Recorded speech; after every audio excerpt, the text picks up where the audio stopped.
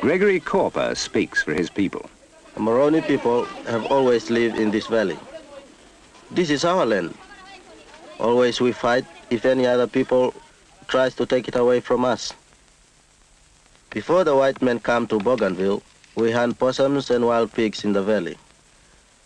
We caught some crabs and we work in our gardens. First came the men looking for gold. My father was boss boy for them. They found a little gold there at Penn Hill.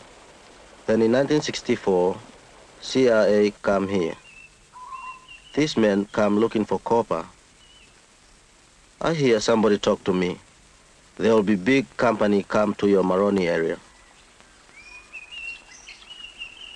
With some people, I go to see them and tell them, you cannot come to my valley.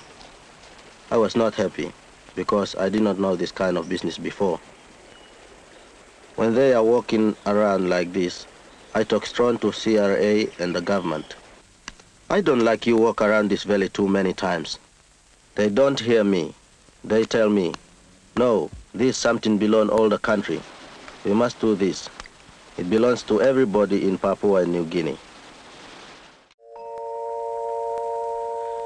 I play work long RM Radio Bougainville, BL9BA, I broadcast come long Kieta, long district Bougainville. Now here's the latest news about the copper project at Panguna. The House of Assembly at Port Moresby today approved the granting to CRA of a mining lease over the land there. A new company called Bougainville Copper is being formed to run the huge open-cut operation. The House of Assembly was told that the project would more than double the territory's export income. At present, government officers are travelling around to talk to the people about all these things.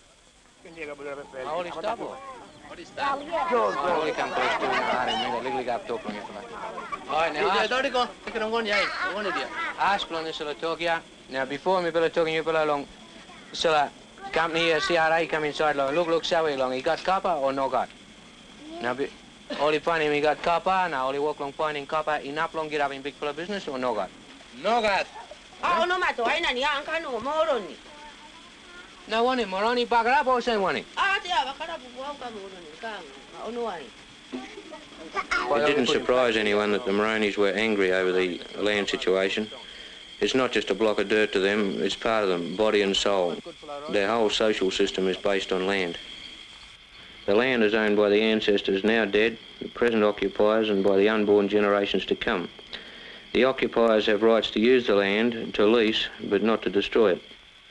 From as early as 1966, we've been telling all the villagers as much as we knew of the project and tried to put them into the picture as to the future developments. It was difficult even for us to envisage what was going to happen. You can imagine how bewildering it must be for the Moronis.